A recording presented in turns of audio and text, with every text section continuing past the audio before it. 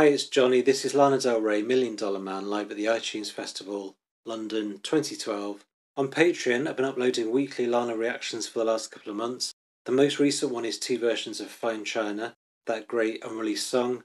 Last week I did a video to Fuck It I Love You, the greatest. Coming soon, the Tropico short movie, the Ride EP, and then in June, a full concert. Haven't decided yet. Please join up, $3 a month. Join up, vote. Request anything you want. Let's get it done. Okay, on to the performance. More reverb in my ear.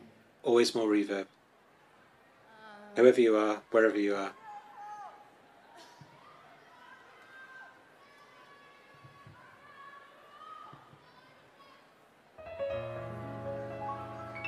Such a great one. I was going to say one of my favourites off the album, but that makes me feel bad for the other songs.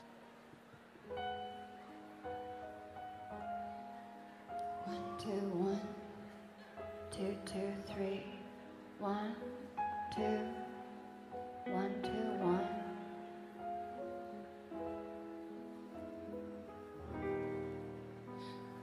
You said I was the most exotic flower, holding me tight, and I find out,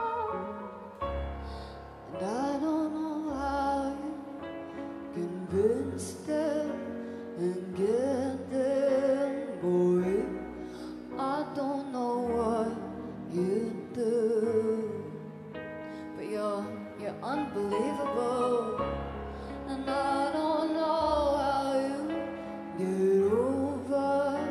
get over someone as dangerous, tainted, and flawed as you. And so it's 1 for the money, 2 for the show. I love you, honey. I'm ready to go. How did you get that way?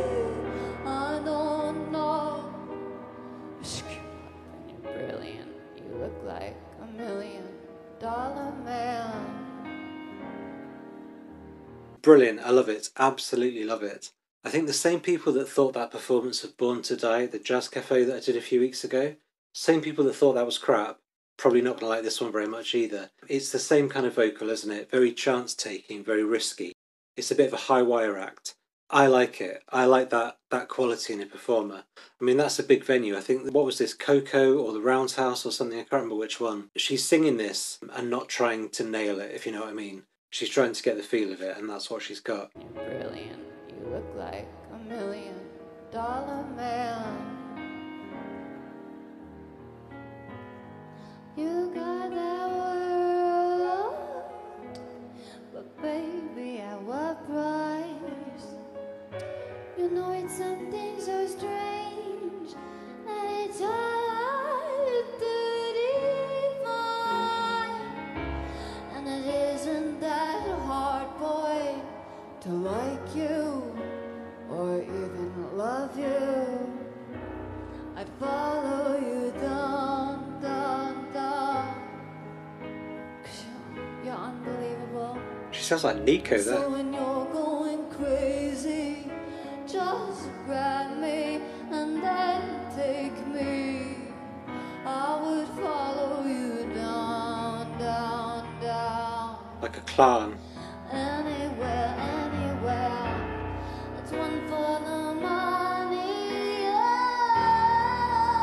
2 for the show. Whoa. Oh my goodness. For the very last time, I'm fine and I'm ready to go.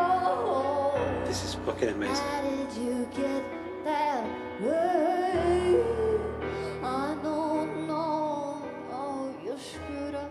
You're brilliant. You look like $1 million man.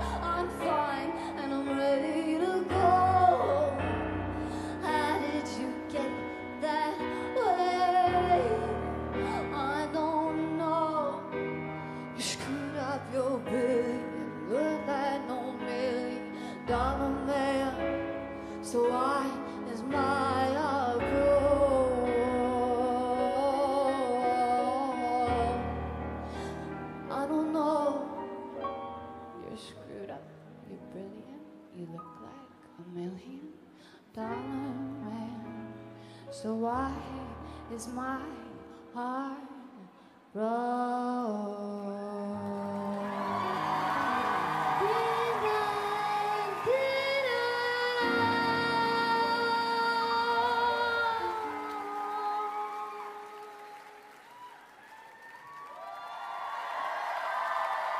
Okay, how long do you want this reaction video to be? Because I think I can talk for quite a long time about this one. Before I forget, the context of me saying she sounds like Nico, she was a solo artist on the Velvet Underground's first album as well. And there's a song called I'll Be Your Mirror, where she says something, she's German by the way, so she says something like, something about being a clown, but she says clown, like that. It just sounds, it rhymes with how Lana sang the word down. So that was that. Even people that don't like this, and I can't imagine there's many actually, because I mean, it was fairly stunning. But even if that wasn't your thing, I bet there's one phrase or a couple of lines in there where you think, that's some of the best singing I've heard for a while, even if you don't like the rest.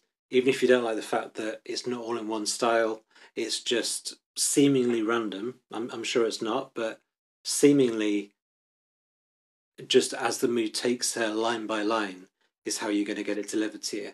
I thought that was great. She was whispering and croaking at times. Other times it was quite playful. There were some very high runs. There was insane power at times. You know, she dug deep to give you the emotion of that one. It's an interesting song. Apparently the lyrics are to do with the fact that she was going out with some guy who seemed like the perfect guy to everyone and to her too. And he was running some kind of like illegal computing software business or something. He was doing something, basically, he was in too deep in some business he was running. And, you know, that consumed him or something like that. I think I just read it on Lyrics Genius, actually. I used to think I should have a set of rules for the channel. And one of them would be, I will never read to you from song meanings, but I've almost just done that there. So, interesting story behind the song, if that's true. You know, that doesn't seem like the one that would be the most emotional song to her, but the way she delivered that was crazy. The amount of different styles she used there was crazy, and she had the audience absolutely in the palm of her hand. There'll be people there that would just go to see, you know, next big thing, Lana Del Rey, London, Saturday night, might not have been expecting that. And English crowds are notoriously loud, rowdy, especially if something's a bit boring to them. They will make their feelings known. They'll be talking, there'll be random heckles at quiet bits. None of that. None of that. So good. She absolutely had them. That was great. So enough talking. Let's have a listen to a bit of it again. I'd follow you down. Shout out to the pianist as well. You're unbelievable. Great accompaniment. So when you're going crazy, there he is. That's the man. Grab me and then take me. I would follow you down, down, down. Anywhere, anywhere. It's one for the money. Oh, down by the shore. I'll be waiting for the very last time. I'm fine and I'm ready to go. I've rarely heard something that good.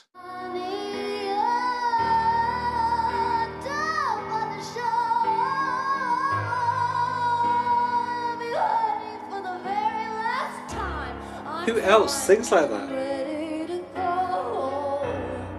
How did you get that way? I don't know. Oh, you're screwed up. You're brilliant.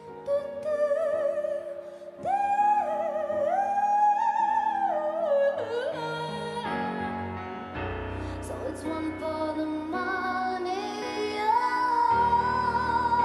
Down by the shore.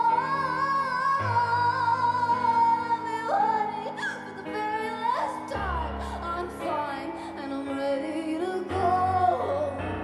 There's so much in there. And what I love is that she's not using those different styles and techniques to hide the emotion. She's using them to bring out the emotion, to heighten what's going on. It kind of makes everything seem more dramatic. Involves you in it. It's like it's actually happening to her on stage. It's like that song is coming out of her. It's not a rehearsed performance. So great. Recommend me some more live performances, please. Let's keep it early, 2011, 2012.